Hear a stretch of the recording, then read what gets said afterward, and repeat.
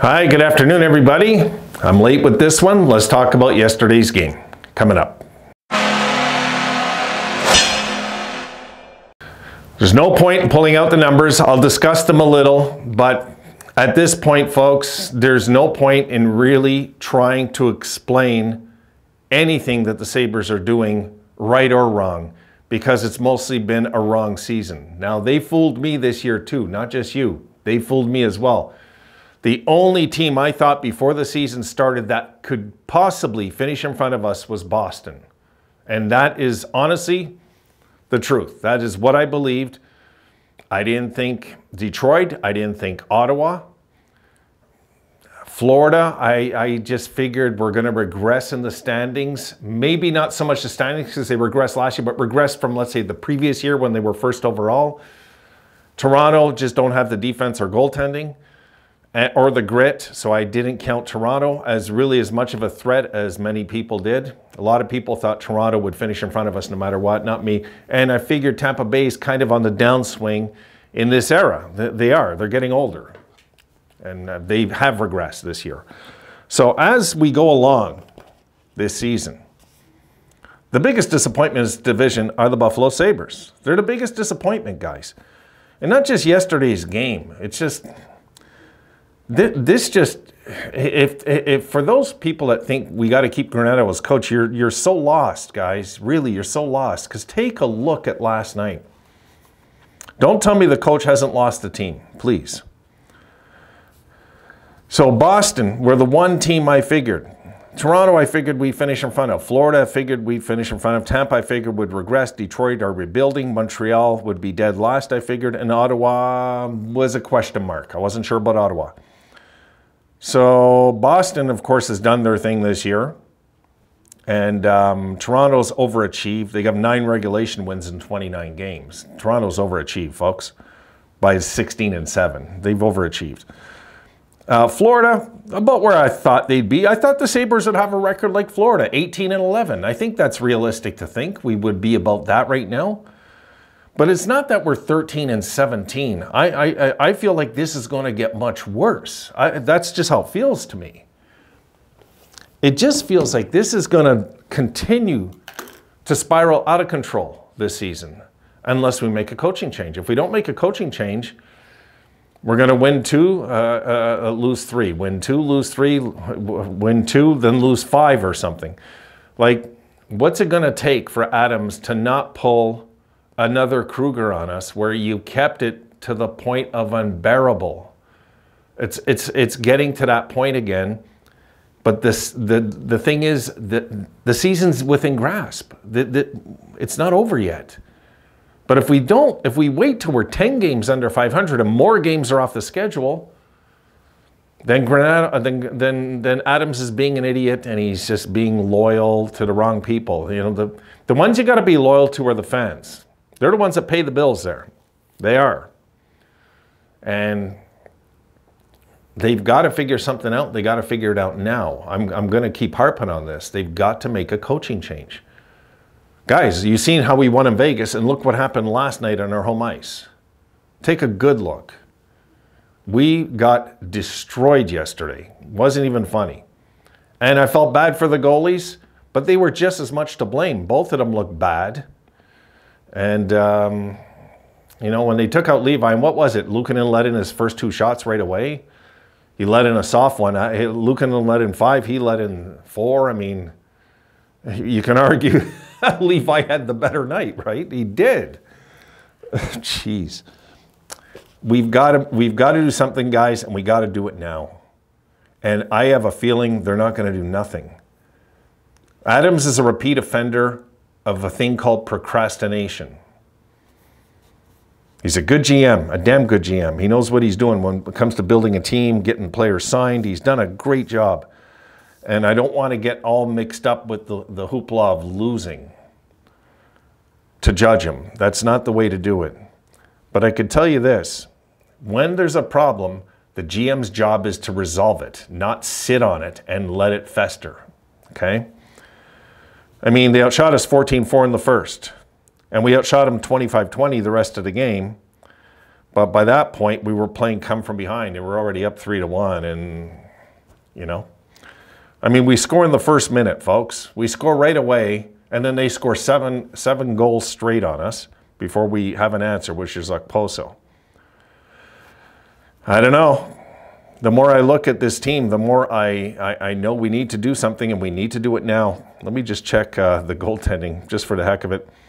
Luukkonen saved 11 out of 16 shots. Levi saved 14 out of 18 shots. Luukkonen, 688 save percentage, and Levi, a 778. So call it for what you want, guys. It was a disaster. So I think right now, like I put it this way, I put on NHL.com on my computer today. First thing I checked is if Granato was fired. Because I got a feeling that Adams is going to let this get to the point of unbearable, like he did with Kruger, before he finally did something. And it's like, do we have to go that low and be the brunt end of bad jokes all year again before our general manager does something? If so, he's got to go. He's got to go. I don't care how good he is in certain ways. When it comes to survival instincts, he sucks if he sits on this. He's got to do something. He's got to do it today, in my opinion. Today. Like, we need Granato replaced today. He should be on the phone right now talking to whoever, Gerard Gallant, whoever. I'm open-minded to. I'm not a Boudreau fan, but I'm open-minded to it right now. We need a change of scenery with the voice behind the players. Now, not tomorrow, today. And this would give the fans some kind of good news for most of us.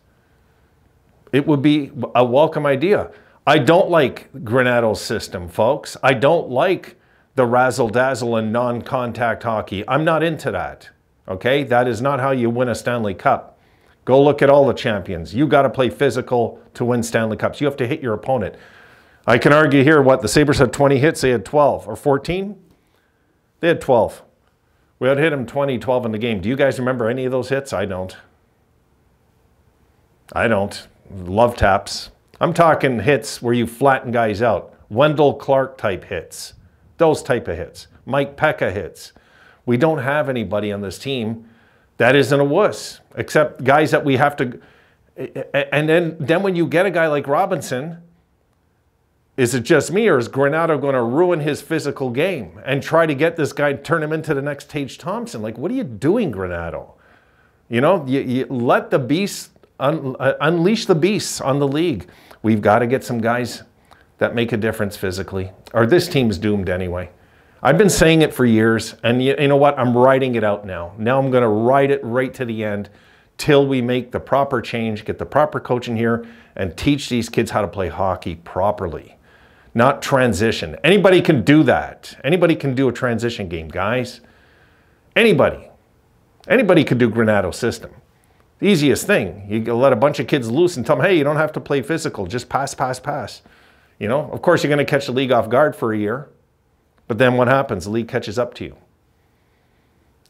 And really catches up to you. You think that other teams haven't looked at the videotapes? You think Columbus hasn't looked at the videotapes of the Tage Thompson night where he had the 5 goals? And that's another thing Granato did that pissed me off, guys.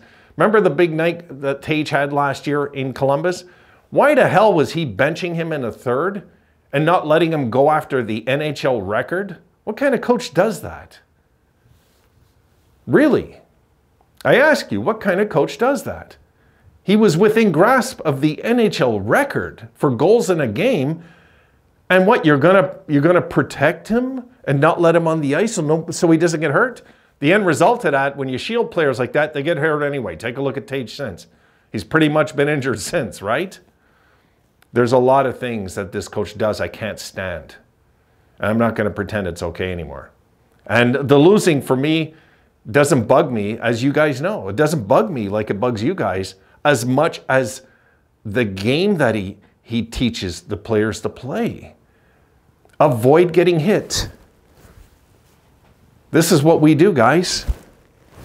That's the Buffalo Sabres.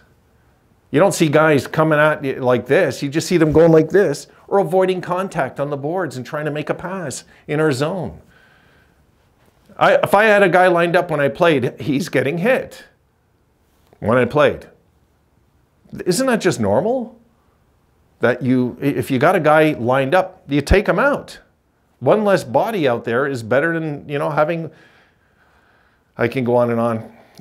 I'm not going to do it today. I'm not going to do it. I just want to voice my opinion on why we need a coaching change. And I think a lot of you are, for your own reasons, agree. We need a coaching change, and we need one now.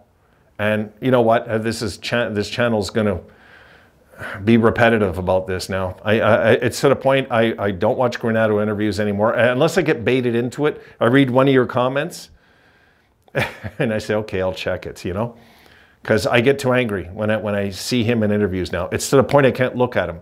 There are certain players that did that to me. Tyler Myers at the end, I couldn't look at him. I didn't even want to see him. Drew Stafford comes to mind. That's another one. I couldn't stand this guy. By the end of his tenure in Buffalo, I couldn't wait to ship these guys out. I couldn't believe Winnipeg gave us Kane and took these duds over there. So, look, right now, guys, we just got to hang tight and hope that changes are made.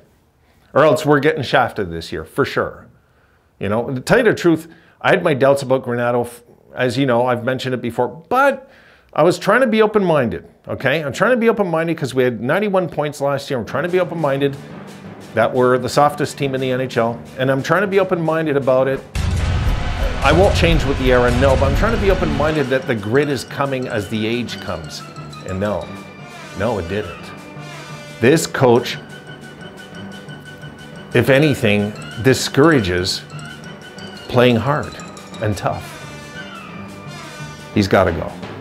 All right, folks, I got another video coming your way. See you in that one.